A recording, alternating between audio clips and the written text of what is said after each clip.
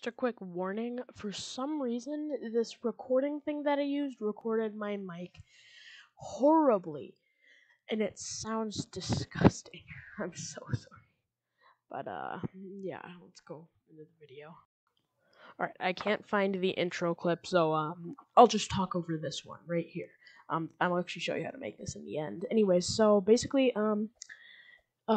yeah, we're gonna be going over grip, how to make like object grabbing, and also an issue that a lot of you guys have been having that I'm gonna show you in a little bit, but that's overview of the, let's go.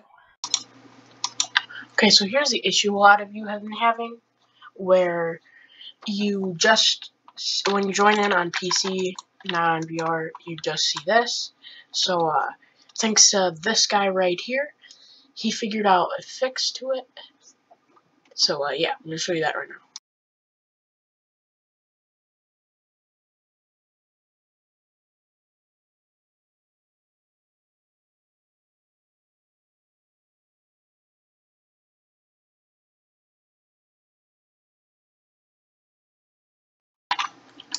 Alright, so here in yet another open sourced place, this was what this person right here linked to their Deform account in the description, as long as a link to this place, which is open source. Just go ahead, click those three dots and click edit, and then you can get in here on your own.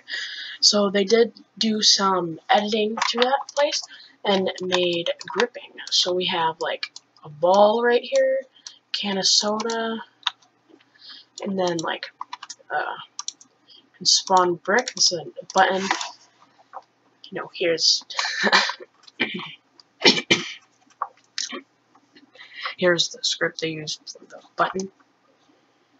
So yeah, we don't need to go over this. And then this thing, I believe, yes, you can just like, I'm pretty sure you can just delete this right here if you want, or just hide it. I don't know, whatever you want. And then these are the non-anchored bricks right here. I don't know why this one's red. I think there's something special about it. I don't know. But,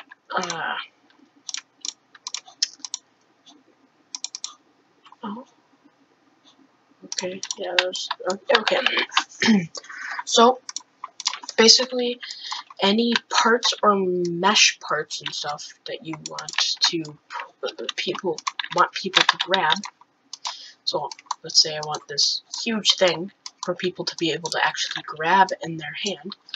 Then I'll just name this, yay! Just take this, go ahead and put it in the can grab folder. And then boom, they can grab it. I don't currently have my VR plugged in right now, so I do not need to show a demonstration, but all you do is, you know, go touch it, use your grip thing, pick it up, you know, normally. You can throw it, can do all that stuff. The person did also say it was designed for Oculus Quest 2 controllers, but,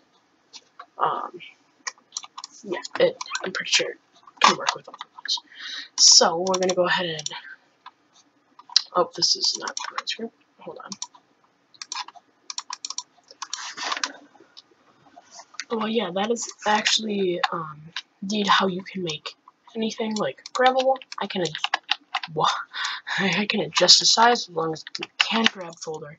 It's good. Now, before you're gonna go and ask me how to make players grabbable with this place, you can't, sadly. But, no, I'm gonna look at this and see if I can figure that out, and I'll get back to you in a second.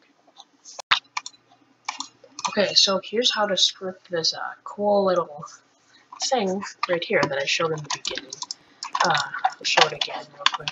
So, you know, like, ooh, big reward? Yes, I want to finish the obby. Yay, yay. And then, I'll clip it to the back. Yeah, it's very easy. So, basically what I did is I have this thing right here. Can collide is equal to false on the one you want to no clip through. And then I have another part inside of it that's invisible but also can't collide as false. And we have this script.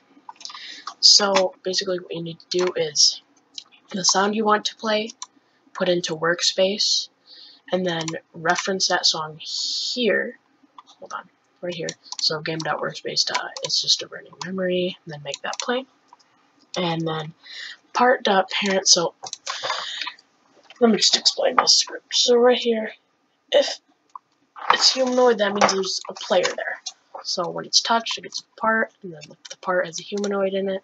It's gonna go ahead and, you know, run the code. Anyway, so here we're gonna do script.parent, or no, part.parent, wait for child humanoid root part .cframe equals game.workspace.tp1.cframe. And the TP1 is just, here's the backgrounds. Looks a little ugly on the outside, I know. It's just this invisible can collide off part that I have here. And that in the workspace that I named TP1 because this is where it teleports you, right here. So just put a part and name it TP1, wherever you want to teleport to. And then this stuff doesn't matter unless you want to make that achievement thing, which if you do, go ahead and put a remote event called Backrooms in there. And I have it in a remote events folder. But if I take it out, then I wouldn't have to do remote events. I'll just have to do game.replicated storage, backrooms, fire client. We also need to get the player, so just go ahead and copy down that script. Okay, so then we go into that script inside the backrooms achievement thing, which is I have very tiny right now and invisible.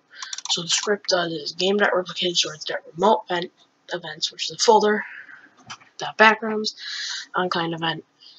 Anyway, so first it makes it visible, then it tweens the size. This will probably be different depending on what you're doing. I also have a UI corner inside of the text label. So it's gonna wait 3, making it visible again. Anyways, yeah, that was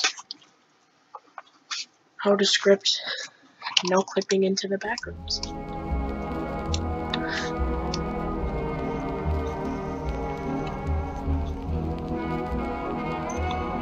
Yeah. Tell me if you want more of these little mini scripting things at the end.